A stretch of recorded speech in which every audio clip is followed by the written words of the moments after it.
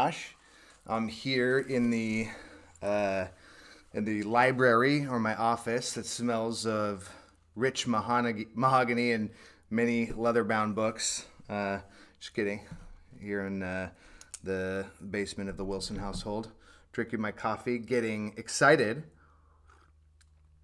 That's hot. For the day. Hope you're having a great morning. Today I want to talk to you about the thing holding you back in your life and maybe your fitness, especially fitness, and it's judgment. And it's a weird thing to talk about in the things that hold us back. A lot of the times we perceive, or people perceive, that it's discipline, it's like my lack of willpower or intensity, but it's the consistent self-judgment that I see that interrupts a lot of people's progress with their own personal fitness. And obviously it affects other things in other relationships in our lives as well. But the judgment piece is sneaky because in every phase of your fitness process, of your goal setting, your strategies, your tactics, your planning, your efforts, it can really be the sneaky, the sneaky monster that gobbles up all the fun, the joy, and importantly, the progress and consistency. So let's talk about like what that looks like in and how judgment shows up in your fitness life. And it starts with the goal setting, right? Like a lot of the times we don't know. We have errors on our estimation of what's possible, good and bad. Like we don't know like how much of an impact we can have on our health, on our sleep, on our medical or prescription drug use, or how much weight we can lose, or how fast we can run. We don't really understand what these things, what our potential is, and so our goals are sometimes offset. Sometimes audaciously high, which is of course possible, but I see also that people set their North Stars low too. They don't fully understand where they're at. So just judging what a good goal is or a worthy goal is, that is something that that can impact your fitness journey before you even get started.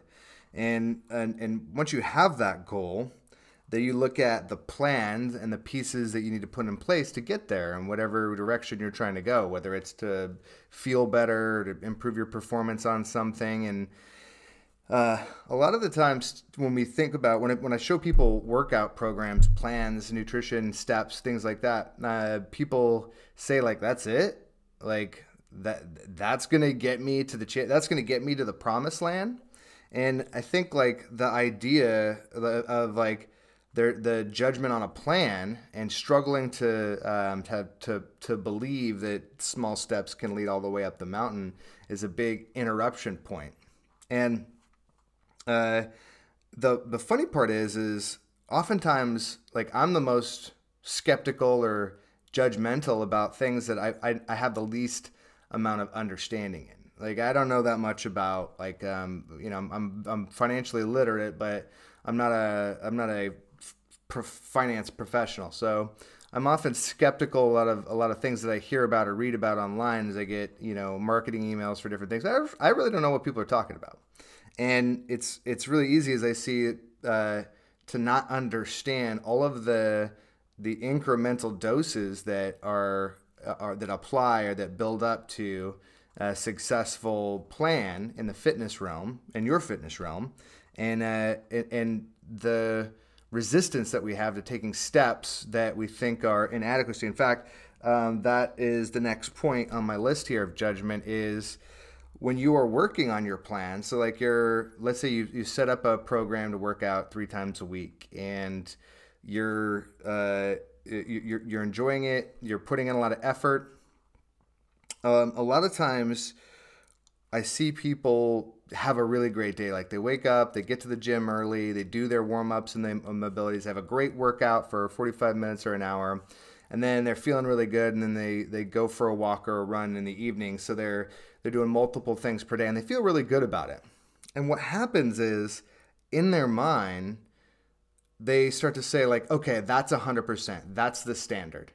And then everything below 100% effort is a failure, is not good enough or is inadequate. And that little piece of judgment, that little label that you put on things is 100% standard. That's the new minimum. It's a new minimum. That inhibits every other day where you don't have time, where you're doing what you can, where you showed up and you didn't feel like going to the gym, or you didn't feel like working out, but you still showed up and did it, which is a huge success. In fact, arguably more important than the days where you're feeling on fire. And those days become invalidated because the level of effort or input isn't the same as what you could do on your best day. And that's the whole piece, is having a misguided sense of what an increment is, or what is a valuable input or piece of effort. Because a lot of times we're so literal. Like when we think of a workout, we think of an hour or 45 minutes, right? But what if it's 10 minutes? What if you did a 9-minute mobility circuit, and you'd had that while your coffee was brewing, and then you got to your morning meeting on time and you got something done that day where you got to work on your joints or your ankles or your knees. See, those little redefining and or building up your skill set essentially, and your competency in fitness and in exercise is what your transformation is really about. And that's kind of the piece that I like to talk to a lot about, is if you have an outcome that you don't, your body, your life is not where you want it to be, there's skills you're usually missing. And some of those skills are like, identifying, how to move your body in a productive way, how to prep vegetables, how to plan meals, but they're also like how to go for a walk after dinner, and just to help your digestion and your mental state and get better sleep, even if you didn't have time for a workout that day.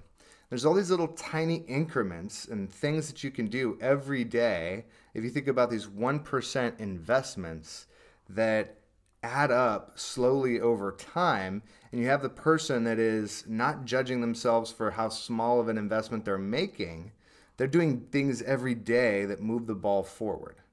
And that's not the whole battle. And there's habits and nutrition, hydration, and there's all kinds of things that have to go into getting to where you want to go. But being able to make those small increments and not judge the level of effort allows you to be consistent in the process. Because if you're beating yourself up for, every day that you don't do an hour-long workout, that you're a failure, or that you're not doing it, or you're not doing enough, then that's you're gonna get tired of that. It's not gonna be fun. That's like, who wants to do something and work and try and struggle every day to get beat up mentally by a bully, to get told they're not good enough and not doing enough. And a lot of us are doing that unconsciously while we're working out and trying to make ourselves better, doing the best with what we have. So you iterate, you practice, you build skills, you do things poorly, and you develop these habits that lead to improvement on, you're having better workouts, you're being more successful, you're getting more consistency, you're getting more work done, you're getting up on time, whatever the things that you're doing in your day that are your goals, you're executing on those, and performance will improve. But then you're going to have obstacles and setbacks. You're going to have a family emergency. You're going to have a work emergency. You're going to have things that are going to come up to kick you off track. And this goes back to judgment. When you have a setback and it's time to get back on the horse, a lot of times, like if you forgot your lunch at home, if your idea is it's either all meals are on plan or none of them are, and you forget your lunch, well, then it's a 0 day. Then that day doesn't count. If your idea is I have to have 5 workouts in a week and you have a child emergency on Monday, well, the rest of the week is shot, right? You can't get your 5 workouts in if you have something come up for you that derails you, because your idea of success is so specific and limited that it's it sabotages the rest of the time, energy, and effort that you could have put in to moving the ball forward. So when it comes to setbacks and obstacles, which are going to happen, which are going to force you to learn new skills and re-challenge yourself, judgment again gets in the way. So you're getting beat up when you're performing and when you're building up your skills. You get beat up on the setback, when you're when you're trying to get back on the horse, that's when like you're going to hear that judgment reoccur, and that's really the skill. At the end of the day, when you're going through anything, whether it's a business, fitness, relationships, there's going to be problems. The person that gets back on the horse the fastest is going to be the winner, because that's ultimately the skill that sets everyone apart. People get tired of getting up, of starting over, of dusting off the gym shoes, of getting back into it, of making one more attempt, of cooking a meal and having it like turn out like garbage and you have to throw it away or not eat it, or eat wilted broccoli, whatever it is. People get tired of it, and the people with the grit, the people with the consistency and the track record of success are the people that just deal with it, that or even are proud of those moments where maybe they forgot their running shoes when they went on vacation, but they skipped rope, or they did calisthenics every morning to continue to stay in shape while they were traveling, so that they weren't starting over literally again when they got back home.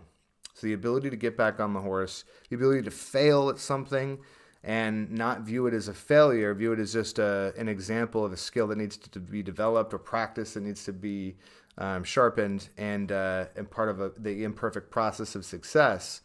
Those are all the things that successful people do, and judgment will inhibit that. So the takeaway is, notice when you're judging. Notice when you're judging yourself, you're judging others. Just notice when your judgment comes into play, and just identify it. And then whether you want to let it go or not, just know that those judgments are the things that are keeping you from being successful today, and not just in your health and fitness, but perhaps other areas of your life. We all have it. I have judgment. I have irritations. I beat myself up too, and that's part of a healthy process, is just identifying it and then working around it. All right. Make today awesome. Get out there and crush it. I hope you're having a wonderful, whatever it is. What's today? It doesn't matter. It doesn't matter what today is. Have a great day. Stay gritty. Talk to you soon.